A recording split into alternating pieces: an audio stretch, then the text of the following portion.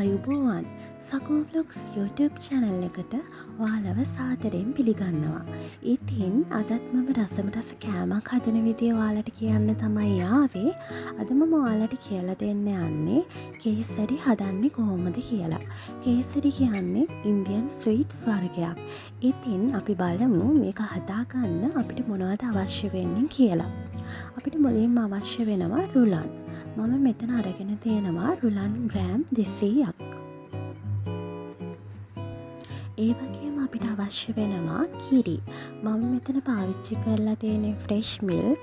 ඔයාලට ඕනේ නම් පිටි කිරි උනත් ඒ වගේම වතුර උනත් මේ වෙනුවට පාවිච්චි කරන්න පුළුවන්. මම මෙතන කිරි අරගෙන තියෙනවා මිලිලීටර් 400ක්. ඒ වගේම අපිට අවශ්‍ය වෙනවා බටර්. බටර් හෝ එළඟි තෙල් ඔයාලට පාවිච්චි කරන්න පුළුවන්.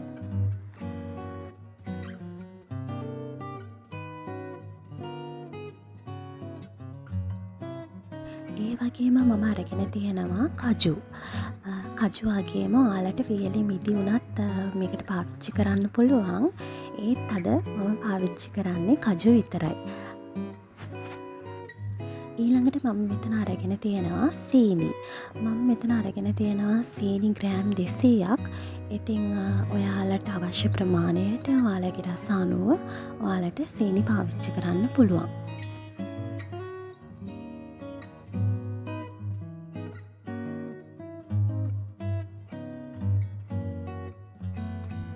ඒ වගේම මෙතන තියෙනවා ෆුඩ් කලරින්. මම නම් අරගෙන තියෙන ග්‍රීන් කලර් එක. ඉතින් සාමාන්‍යයෙන් කේසරියකට පාවිච්චි කරන්නේ ඔරෙන්ජ් කලර් එක හරි yellow කලර් එක හරි. ඒත් මගේ ළඟ ඒ කලර් එක නැති නිසා මම අද ග්‍රීන් කලර් එක ඒ වෙනුවට පාවිච්චි කරනවා. ඒ වගේම කියන්න ඕනේ ෆුඩ් කලරින් පාවිච්චි කරන්න අකමැති කෙනෙක්ට මේ වෙනුවට කහ කුඩු ටිකක් උනත් පාවිච්චි කරන්න පුළුවන්. අපි මුලින්ම කරන්න ඕනේ තැටියක් අරගෙන ඒකට බටර් ටිකක් ගාලා ඒක පැත්තකින් තියාගන්න ඕනේ. මොකද මේ කේසරි මිශ්‍රණය ලිපෙන් බාපු ගමන්ම මේක ඉක්මනට තුනී කරගන්න ඕනේ. ඒ නිසා අපි මුලින්ම තැටිය මේ විදියට ලෑස්ති කරගන්න ඕනේ.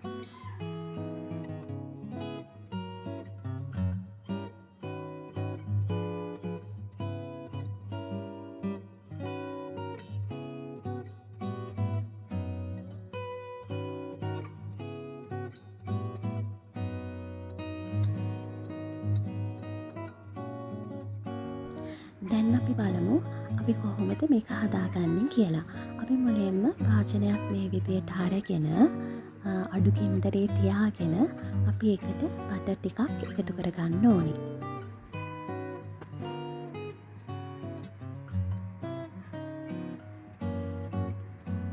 මතක ඇතුව ගින්දර අඩුවෙන් තියාගන්න.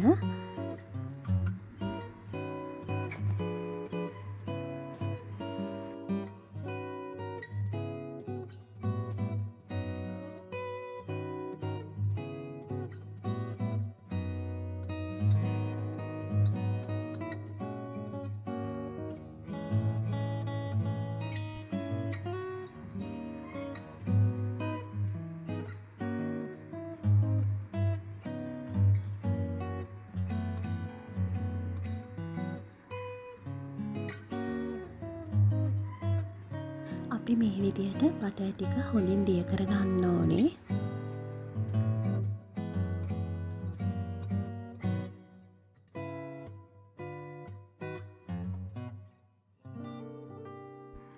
බටර් ටික හොඳින් දිය වුණාට පස්සේ අපි මේකට මම අර කලින් කිව්ව කජු ටික එකතු කරගෙන කජු ටික හොඳට පැද ගන්න ඕනේ.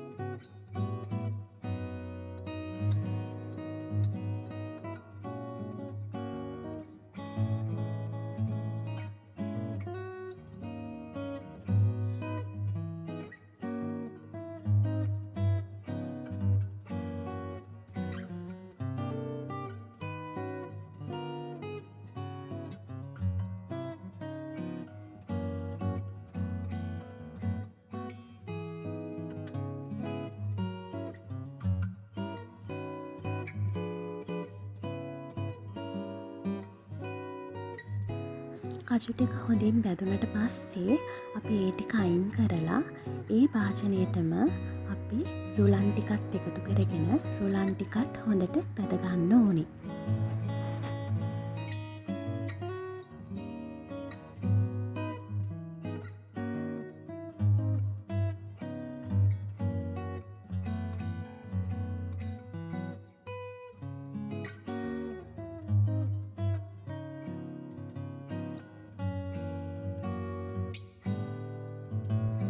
මතක තියාගන්න අපි වැඩි වෙලාවක් රුලන් ටික කරගන්නේ නැහැ. රුලන් ටික රන්වන් පාට වෙනකන් අපි බැද ගන්න ඕනේ.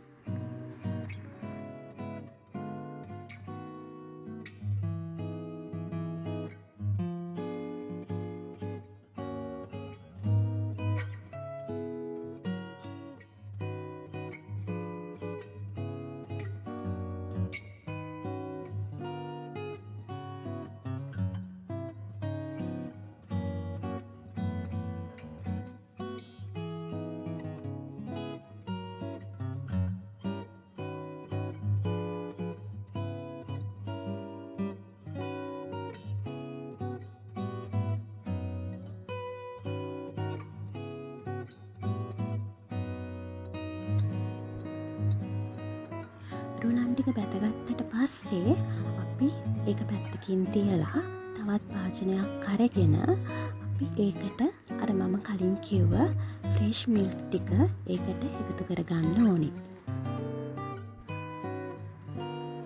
අපි මේ කිරි ටික හොඳින් රත් කරගන්න ඕනේ. මම තව දෙයක් මතක් කරන්නම්. මම කලින් කිව්වා වගේම ෆ්‍රෙෂ් මිල්ක් නැති කෙනෙක්ට වතුර වුණත් මේ වෙනුවට පාවිච්චි කරන්න පුළුවන්. ඒ වගේම පිටි කිරි වුණත් පාවිච්චි කරන්න පුළුවන්.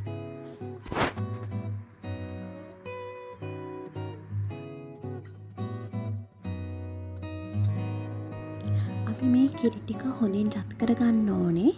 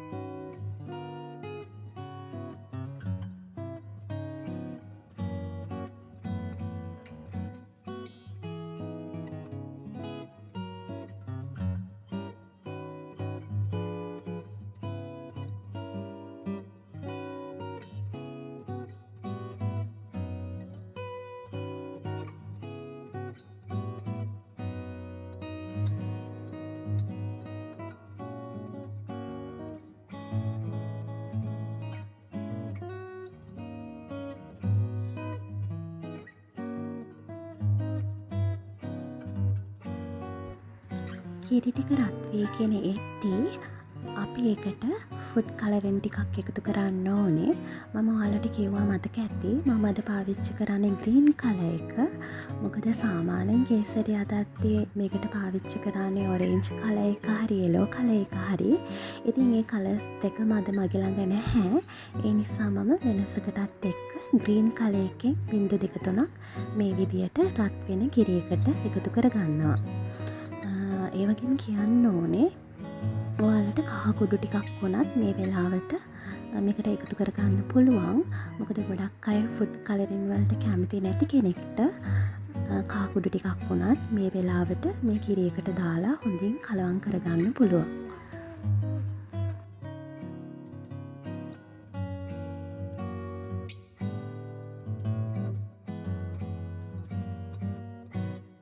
මම කිව්වා වගේම අනිවාර්යෙන් ගින්දර අඩුවෙන් තියාගන්න. මොකද නැත්තම් කිරියක උතුරලා යන්න බලයි.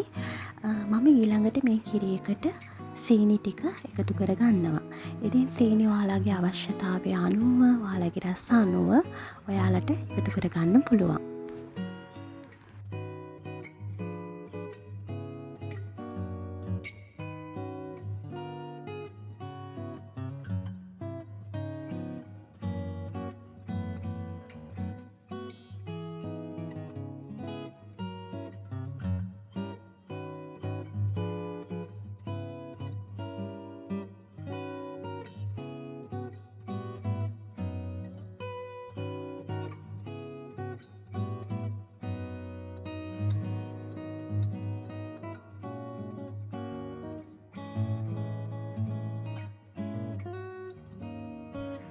සීනි ටික එකතු කරගත්තට පස්සේ මම මේක මේ විදියට හොඳින් හැඳි ගන්නවා.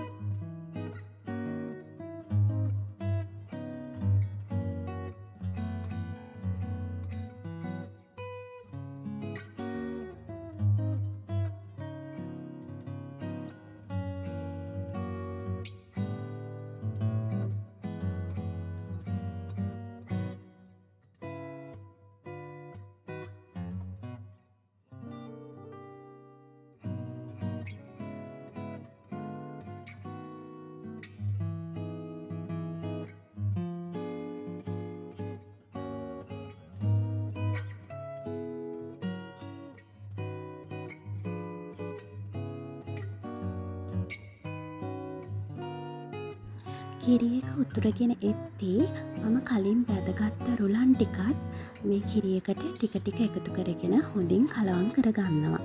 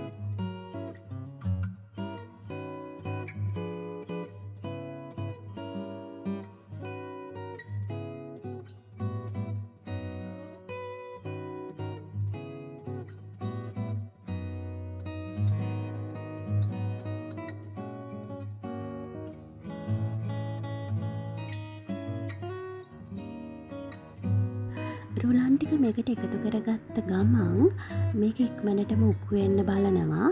ඒ නිසා අනිවාර්යයෙන්ම අඩු ගින්දරේ තියාගන්න මතක තියාගන්න.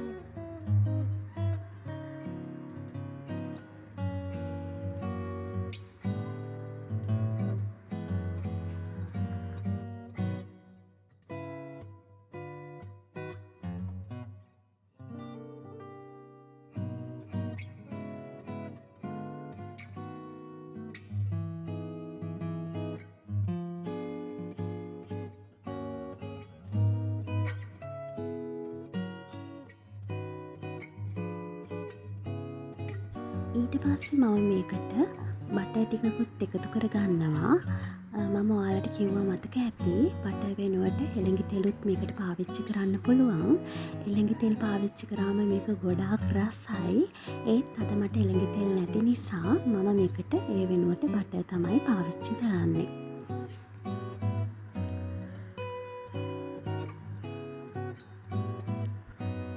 මම ඔයාලට කිව්වනේ මේකට වියලි මිදිත් මේක රසවත් කරගන්න යොදා ගන්න පුළුවන් කියලා. ඉතින් මෙන්න මේ වෙලාවට ඔයාලට වියලි මිදි ටිකක් වුණත් එකතු කරගන්න පුළුවන්.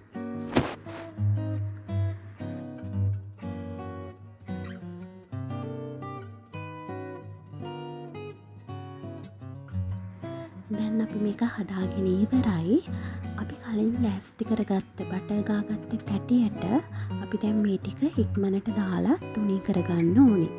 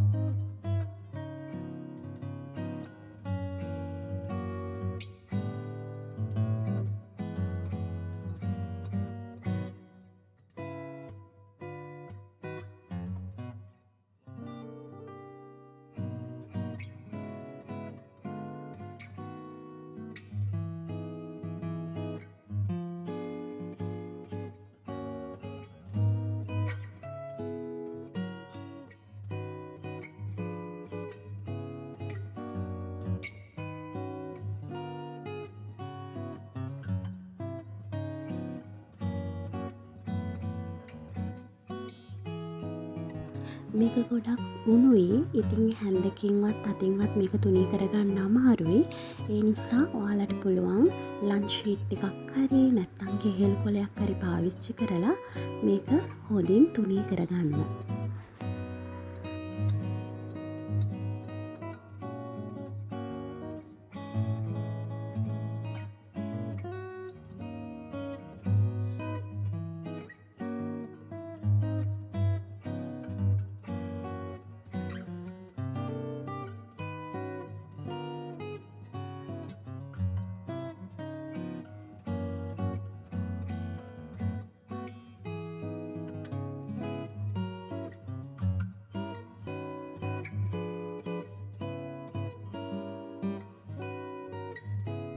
අපි මෙන්න මේ විදියට තුනී කරගත්තට පස්සේ මේක විනාඩි 5ක් 10ක් විතර පැත්තකින් තියෙන්න ඕනේ ටිකක් නිවෙන්න.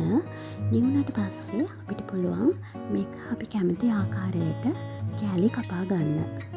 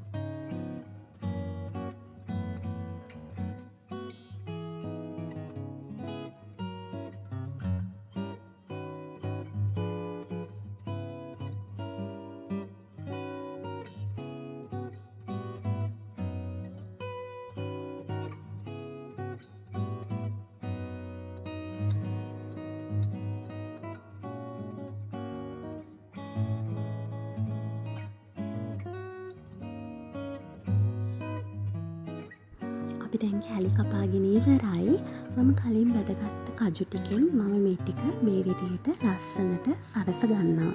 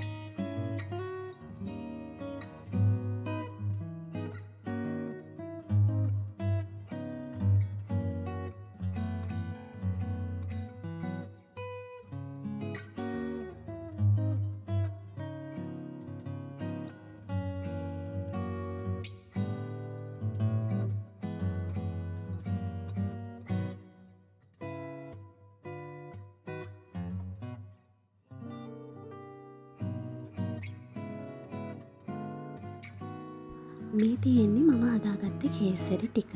ඉතින් මේක ගොඩාක් රසයි. ඔයාලත් අනිවාර්යයෙන්ම හදලා බලන්න. ගෙදර ලොකු පොඩි හැමෝම සතුටු වෙයි. ඒ වගේම කියන්න ඕනේ මේක අවශ්‍ය තේ මේසයට වගේම අවුරුදු කැම මේසයට උනත් ගොඩක් ගැලපෙනවා. අනිවාර්යයෙන්ම මේක හදලා බලන්න.